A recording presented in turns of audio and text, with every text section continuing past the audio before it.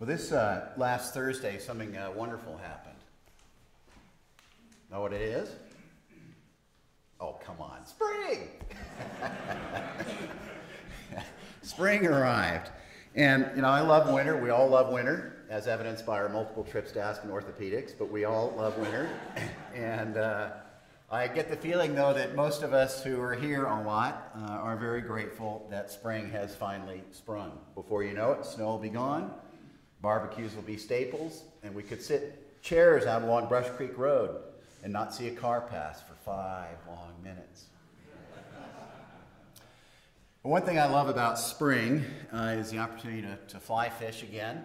And while I have fished in the middle of winter, frozen eyelets on fly rods and frozen fingers is not much fun at all. Right, Alan Adger?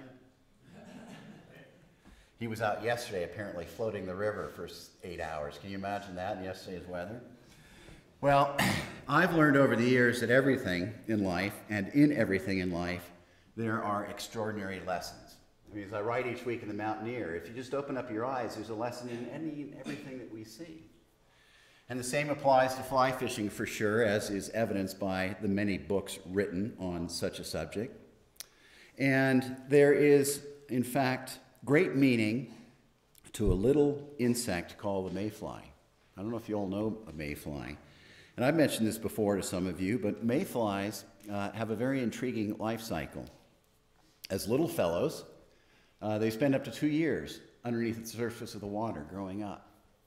And then one day, they emerge to the surface of the water, whereupon they change into adults, they rise up off the surface of the water, they mate, and within a day, they're dead. Now imagine that. 2 years growing up, you finally break through the surface of the water, and you're dead. Now, their adulthood is radically short, and it's probably why mayflies are from the order called Ephemeroptera.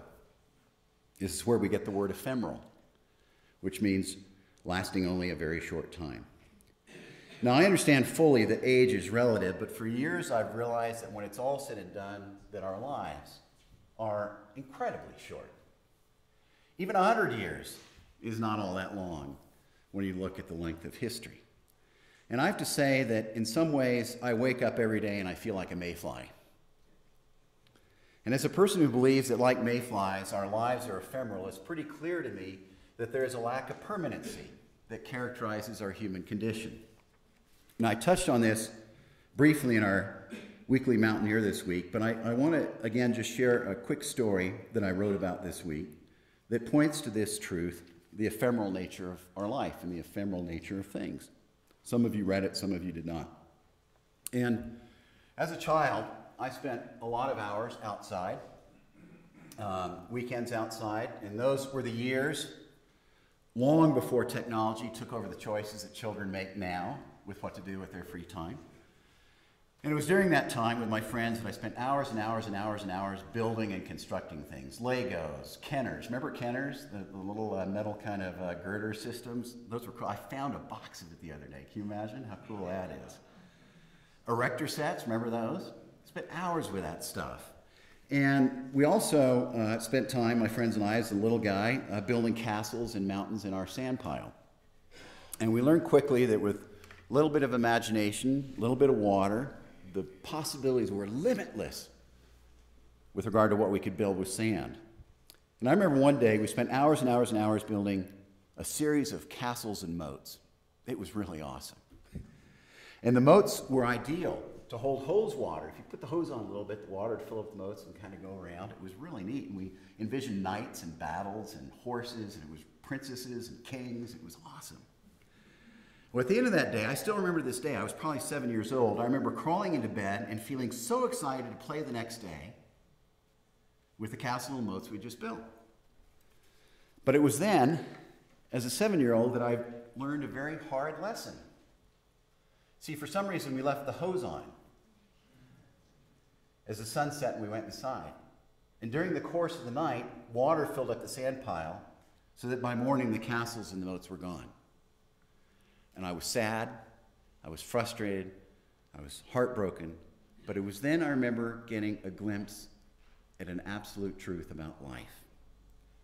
Now, it's not a truth that I like all the time. I don't like it all the time. I don't necessarily enjoy it, but nevertheless, it's a truth. And that is that everything, with one exception, like it or not, everything is temporary. And what's unfortunate is that sometimes we engage with life in a way that we ignore that truth.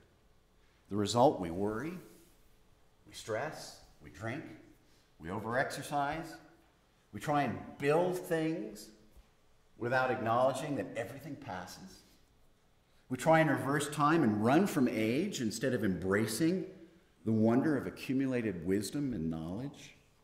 We try and hold on to things or ways of being instead of learning the grace of letting go. We get stuck with ways of thinking or approaching things. We lose flexibility and the ability to adapt. And we, in fact, if we run from the ephemeral nature of things, we can lose the gift of joy and the recognition of the beauty and the wonder of the moments, the very temporary moments. Back to the temporary in a little bit.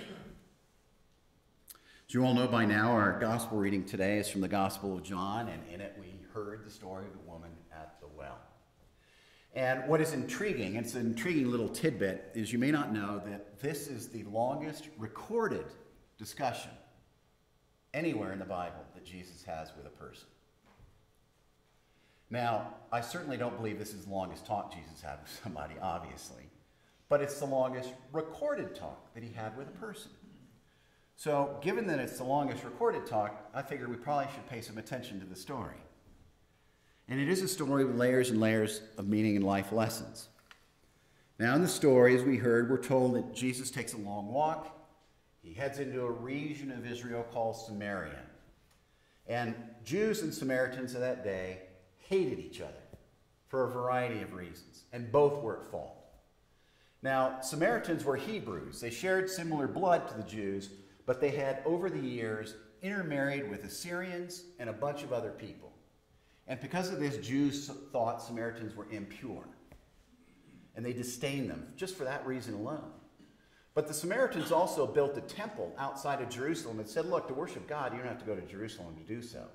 That really ticked the Jews off too. And they hated each other.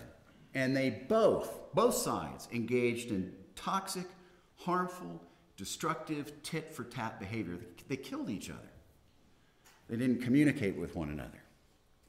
Now, in our gospel story, Jesus completely strikes out in the eyes of many for a variety of reasons. First, Jesus, a Jew, to go right into a Samaritan region would have been considered outrageous and scandalous. It'd be like a Republican walking down the hall and talking to a Democrat, or vice versa. That's strike number one against Jesus. How dare he go to Samaria? Jews don't do that. And it's in an area of Samaria that Jesus goes to a well in this small town named Sychar. And it's at the well that Jesus' beyond the pale behavior continues. Just outrageous. Not only is he in Samaria, but he talks to a Samaritan, and a woman no less, by asking her for a drink of water. Strike number two against Jesus. Men don't talk to women that are alone. Bad, bad, bad. It then becomes evident that the woman with whom Jesus is speaking has some slippery morals. Strike number three. Here is Jesus, a Jewish man in Samaria, talking with a woman whose conduct history would have been considered to be over the top and therefore someone to be avoided. It's just the way it was in those days. Strike number three. How dare he do that? And finally, strike number four. Jesus, a Jew, is spending time with a non-Jew. Forget about the fact she's a Samaritan. Jewish men weren't supposed to hang out with non-Jewish men. Bad, bad, bad. Strike number four. Jesus, in that setting at the well, crosses every conceivable boundary and social convention that was present. There was nothing more he could have done that would have been scandalous. Now, it's in the discussion with the woman that it's clear that she has spent her life looking for love in all the wrong places. It's clear that she's been searching for the right things in life, but in the wrong ways.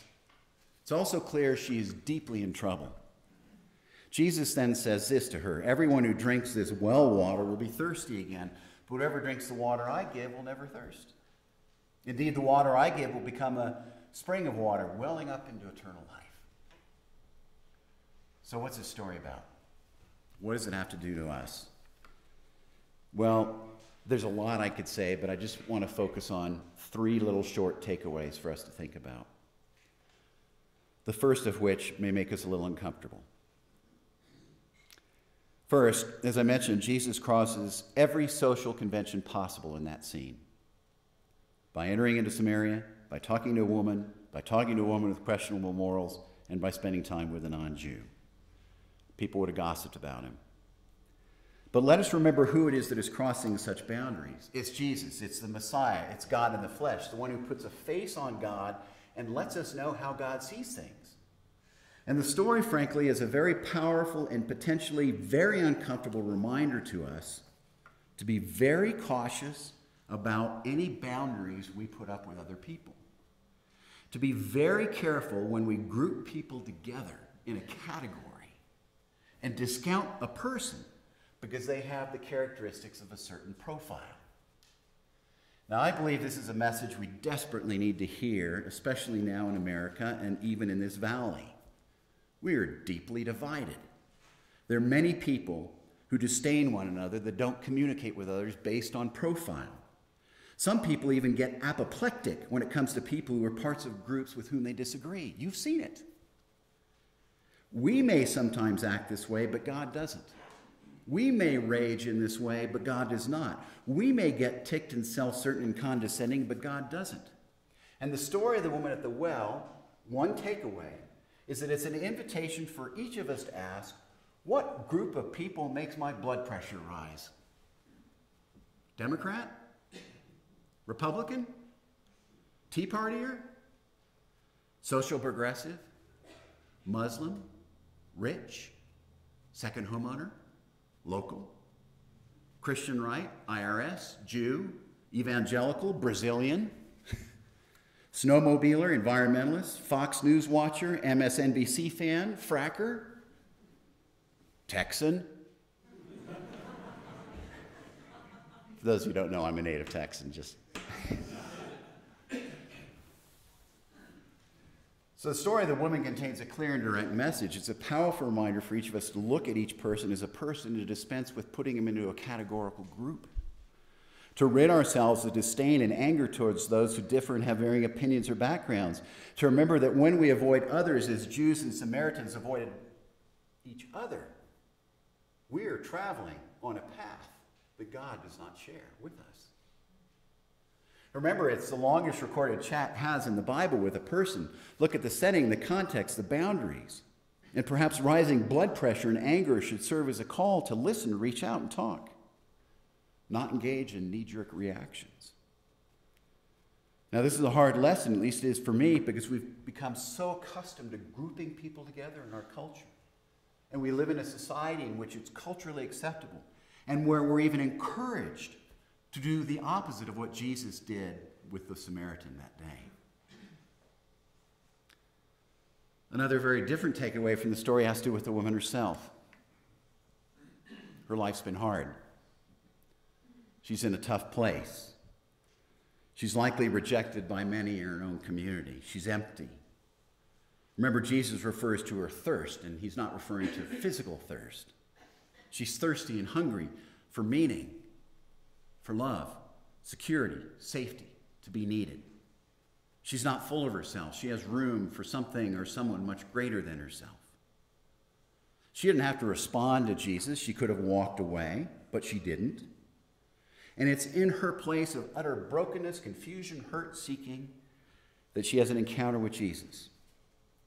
And it's a very straightforward reminder to all of us. God will meet you and meet me in the places in which we hurt the most, struggle mightily, are confused and searching for answers and for meaning. And I believe it's precisely in those places that God meets us, because it is in those places we have the most room for God. All of us here today, without exception, regardless of how connected you are with His truth, all of us have burdens, scars, places of profound disappointment and hurt. But it's precisely in such spots that Jesus waits for you and for me to offer us healing and sustenance and clarity and direction. And the story of the woman of the well is a poignant reminder of that. You want to meet God, turn to your darkest places, and there he waits. And finally, there's more to the story. As I've said, the woman at the well was thirsty. And ultimately, I believe she thirsted to find a foundation in her life that was solid, unmovable, unchangeable, and resistant to the chances and changes in life. She had looked everywhere for a foundation in her life but one place. And her life was unhappy as a result. And the fact that her life, and so much in her life, was fleeting and temporary, and she didn't know how to deal with it, she didn't know what to stand on, it threw her into a downward spiral of despair. So Jesus had an invitation to that woman. And it's an invitation, I believe, that he extends to you and to me, not only today, but tomorrow, the day after that, whenever we're ready to accept it. And I believe if we could hear Jesus speak right now, that he would say something like the following to each of us. Please, please, please, Jesus says, ground your life on me. Make me the launching point for everything you do and say. Make me the foundation for your entire life, for every relationship, for every challenge, for everything you do each and every day. Make me the springboard from which you start each and every day. Jesus says, remember, everything is fleeting and temporary. And in fact, the temporary nature of things is not something to fear. It's not something to hide from. It's not something to try and run and hide from. Rather, if you make me, Jesus says, your solid, unmoving, unchanging foundation, you then are freed to live in the midst of what's passing. Because you have me as your foundation, you are free to let go. You are free not to worry. You are free not to fret. You are free to live with joy and fullness and a go-for-it attitude because I am in charge of your life right now, your life tomorrow, and I'm in charge of your eternity. Just as I am for every other living being, Jesus said. So Jesus asks you today, are you thirsty? Are you looking for something permanent in an ephemeral world? Here I am, he replies. So this week I pray that each of us will ponder the story of the woman of the well. Things are melting around here. There's water flowing in different places. When you encounter water, just pause and look at it for a moment. And think about what water it is that is quenching your thirst, whether it's temporary water or the water that Christ offered. I pray this week that each of us will ponder the story of the woman at the well and that we will step out of the trap of grouping people together with disdain and instead relate to each and every human being as an individual and child of God. I pray that we will turn to the places within, and we all have them, where there's hurt and there's heartache and there's pain, knowing that it is precisely there that we will encounter the power of Christ. And finally, I pray that in a world that feels as if nothing is permanent and as if everything is built on castles built on sand, I pray that we will turn to and build our lives on the solid, immovable foundation of Jesus Christ. And let us pray.